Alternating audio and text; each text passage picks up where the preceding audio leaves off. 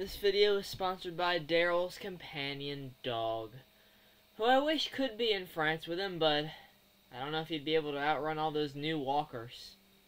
Hey guys, AJYT Abbott here, and welcome back to my review for The Walking Dead Daryl Dixon, the Book of Carol.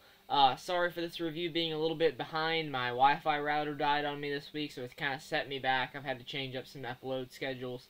But we're here to talk about episode 2, which is called Moulin Rouge, which is probably the only episode title I'll be able to even pronounce, because they're all in French, but I know this one just because there's a movie named after it. This video will contain spoilers for, of course, the previous episode, as well as some of Season 1 of Daryl Dixon. If you haven't seen it, go watch it, come back and hear my thoughts. We're just gonna do a non-spoiler and then a spoiler section. Non-spoiler's not gonna take too long. So, in this episode we have the aftermath of Daryl getting back from the rescue mission of Rouge and a few others. We have Carol and Ash who land in Greenland and meet these two characters that, oh boy, they reminded me of Fear the Walking Dead, because Fear the Walking Dead will bring in these crazy random characters like in an episode, and within that same episode, you know what happens. But anyway, I thought this was a solid follow up to the premiere. I think the premiere, while I said it sagged a little bit, I said that this episode picked it up a little bit. It has a little bit more action as we see Daryl, Isabelle, and some others go on a mission. I can't get into the details of it yet. Which has some great action in it. The stunt team is killing it this season. Overall, I really enjoyed this episode. Like I said, I think it's a good follow-up to the premiere. You got some good Ash and Carol stuff, as well as some Daryl, Laurent, and Isabelle stuff. You have Rouge getting back into the action, or Falou, sorry. Overall, I'm going to give this episode another 7 out of 10, and like I said, I know that seems low, but I'm just waiting for one of those episodes. I feel like next episode is going to be a really good one, because we'll get into spoilers why, but there's going to be some awesome action kicking in. I feel like next episode is going to have some great character stuff, as well as some great action stuff. This episode was really enjoyable. It's just one thing in particular regarding the Carol and Ash stuff that was a little bit off-putting. I'll get into that in the spoiler section, and you can join me there now, so join me there and we'll talk spoilers.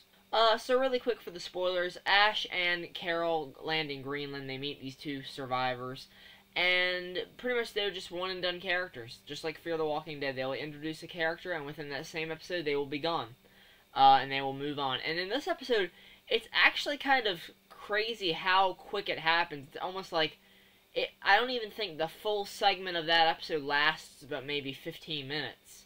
Basically, Carol and Ash land, they meet them, they talk to them a little bit, they head back to their place. Ash says that he needs to fix a hole in the fuel line. They say, oh, we have some stuff we can help you with.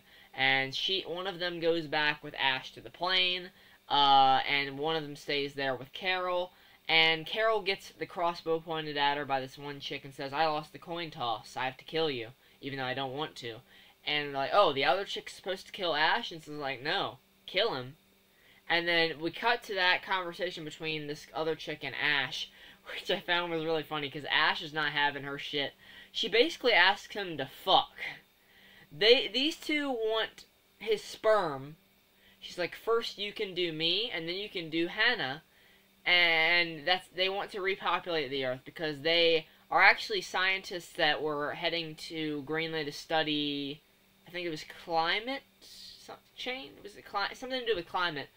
Obviously that didn't work, because they were only supposed to be there for 3 months and the world went to shit, so they couldn't get their PhDs, but I guess they still had that same psychology or ideology in their minds that, oh, we can repopulate the Earth. And Ash is not having that. She pulls a gun on him, ties him up there to the plane, heads back to where Carol is trying to negotiate out of this with Hannah pointing the crossbow at her. And Carol does show some real emotion there. Like, I feel like Carol is being sincere and saying, like, you don't have to do this. And Hannah ends up betraying her friend, killing her, and going back with Carol to the plane. But little does Ash know, oh, they resolved things. But Ash thinks, shit, she's gonna kill Carol. and he fires a flare gun into her neck, and it kills her, and then they just leave. They go on their merry way. And then, what's crazy about that is we still have, like, another, like, 20 minutes of the episode after that. I was like, what? That is one of the most unnecessary detours ever. But they took it. I don't know. Hell if I know why they did that. But anyway, that was just one nitpick I had. It was just felt unnecessary. But all the other stuff is great. We get Daryl and Isabelle having to go look for Laurent, because we find out that someone's taken him. And then we get a twist. Lo Sang's right-hand woman, I forget what her name is, she actually sends a bunch of the people from the nest out there with Daryl and Isabelle to kill them and make sure that they don't come back to the nest, because they don't want it to get in the way of Laurent's education, because they want Laurent to apparently participate in this ceremony where they are going to prove that he is immune to a walker bite. They're going to have a walker bite him, and, you know, when he doesn't turn, they'll be like, oh, the Messiah! But obviously Daryl and Isabelle aren't down for that shit. Even if they do maybe think that Laurent is special, they're not going to fucking let someone just let him get bit by a walker. So, they kick ass. They are going to go to the nest in the next episode with Falou. He survived. Emile, sadly, was a part of the betrayal clan with the nest, and Isabelle put him down. Sad end for that character, but, you know, you don't fuck with Daryl Dixon. I know who does fuck with Daryl Dixon, though. Isabelle. Even though they don't actually do that. But they do kiss. Daryl goes in for it, man. I was happy for it. I was all for it, man. I love Daryl. I want him to be happy, and Isabelle is a great character, so I'm looking forward to that. I hope they continue that dynamic between them, and then Laurent, they can be a nice little family. And she says that she'll go back with him to Alexandria, or Commonwealth, whatever. Yeah, that sounds great to me. So that's where I'm going to end this review. Hope you guys enjoyed the episode. Let me know what you thought down in the comments below. Stay tuned for more reviews. We have 4 episodes left. Looking forward to it. Lots of good action to come. Lots of good Carol and Daryl goodness. I'll see you then. Take care, and goodbye.